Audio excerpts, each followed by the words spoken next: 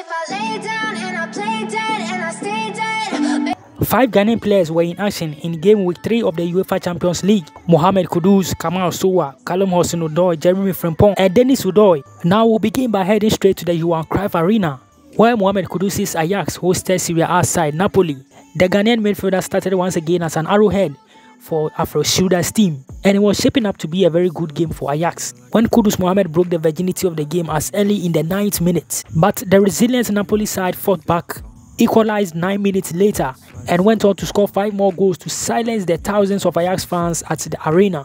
Ajax have now lost for the 2nd time in their UEFA Champions League campaign this season. They now sit 3rd in Group A with just 3 points after 3 games. Napoli and Liverpool the 1st and 2nd respectively in Group A.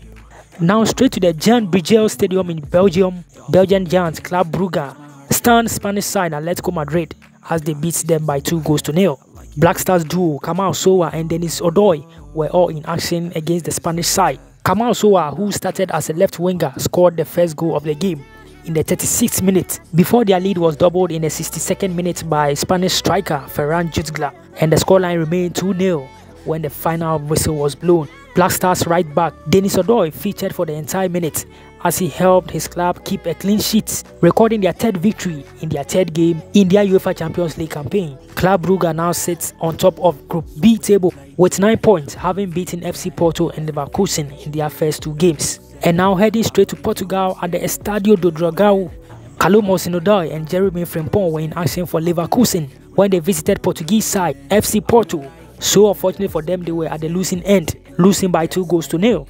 Kamal Sowah was served off in the 86th minute for his compatriot Timothy Fosu-Mensah. However, for Jeremy Frimpong, it was a night to forget, as he was sent off in the 88th minute when he was booked for the 2nd time in the game.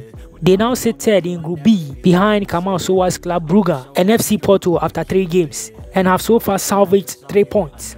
Now at the Stade Orange Velodrome in France, the former club of André Dedeayu Olympique Marseille hosted Fatau Issahaku Sporting Lisbon, and it was another goal galore at the arena when Marseille thrashed Lisbon by 4-1. Interestingly, it was Sporting Lisbon who took the lead in the game.